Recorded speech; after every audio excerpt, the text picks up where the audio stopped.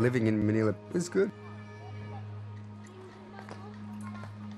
The company I was working for was a Philippine-based company, so and they had big plans moving forward past that project, so we had no real intentions of going anywhere. 35-year-old Adelaide man Damien Berg had a bright future in the Philippines. He had a job in the resources sector and his partner Marvi was expecting their first child. Me and Marvi had planned to have a family. We thought it was that time to settle down. But around him, the country he now called home was becoming increasingly chaotic. Across the Philippines, newly elected President Rodrigo Duterte was launching a vicious war on drugs. In an arrest, you must overcome the resistance of the criminal. And if he fights, and he fights to death, you can kill him. And I'll give you a medal. Police and government-backed vigilantes began a wave of state-sanctioned extrajudicial killings. Innocents were soon caught up in the purge as jealous people used Duterte's campaign for their own retribution. Our only real exposure to it was from what we saw on the news. The news is just flooded with killings every day. But on the night of June 21, Duterte's war on drugs came looking for Damien Berg. That evening, the third floor of the Red Planet Hotel was quiet. Damien Berg was in his room, working on some emails. The work day had been full of some fairly important meetings and I had some correspondence that I had to get done that night. Outside his room, a group of armed men gathered at his door. Went over, answered the door in the hotel. 5 or 6 guys just came busting in, Filipino guys with drawn firearms. What's going through your head in that time? I thought it was a robbery. Damien's hands were bound with cable ties as he was led from his room. He had no idea what was going on. I was told to shut up and leave the room, not to say anything. And you do, because they've got the guns, so no choice. We went to the elevator, and that's where I actually confirmed. I asked them, hey, who are you guys? And that's when they confirmed they're the police. He must have been petrified. I was. I thought we were going down to get shot for sure. Damien was confused as police took him from his hotel to a city backstreet. TV cameras were soon on the scene.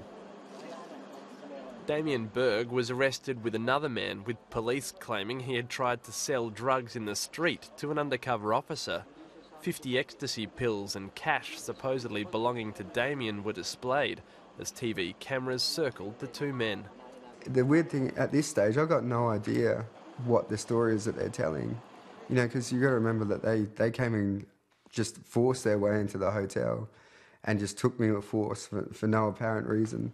We're taken up to a white taxi, and then that's on the back of the taxi is 2 piles of drugs, and the police told me that's the drugs that we've recovered from you. What's going through your mind now? I'm thinking this is a complete setup. Damien John Berg protested his innocence as he was arrested in Manila, but police allege he was caught with the ecstasy he'd been selling. News of Damien's arrest spread quickly around the world. In Adelaide, his father Jeff was powerless to help. Damien is in custody and is being treated okay. It will take time for his case to be heard, and as family we will be supporting them as much as we can.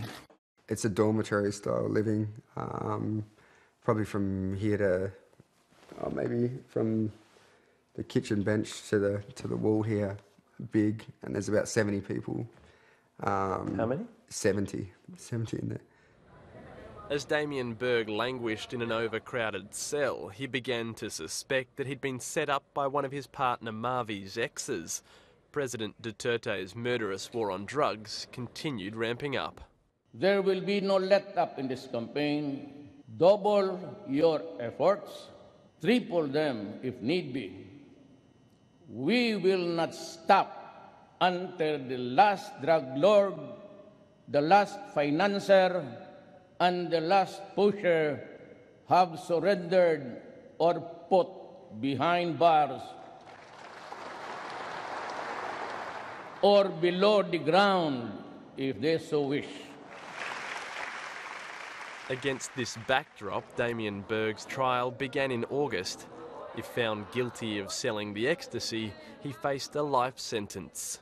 Sort of throughout my trial was watching his war on drugs being outlaid, and obviously I was quite concerned about it because all these people are being murdered and there's this crackdown on drugs. It was the worst time to be accused of such charges. You've done the thing, according to the police, that they're currently out there killing people for. What was going through your mind? Well, you know, obviously I thought that regardless of my innocence or that, I didn't think that I'd be freed. His partner Marvi tried to stay positive. I was scared, of course. And the fact that I know that he's not guilty and he's not doing anything bad. And I said I will just be here for him and do anything that I can help.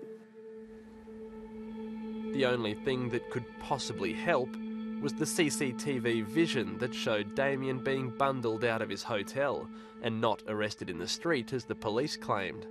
Waiting in prison, Damien became convinced the police had destroyed the evidence.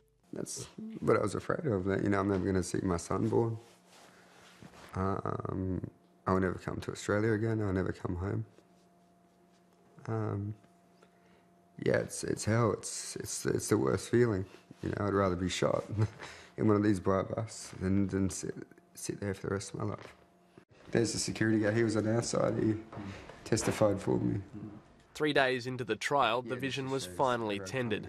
The judge found the CCTV completely destroyed the integrity of the police evidence, and Damien Berg was finally acquitted on September 15. There's the police, my friends. Yeah. Yeah, lucky. As Duterte's war continues unchecked, Damien Berg fears many of Duterte's criminals may have also been victims of a setup.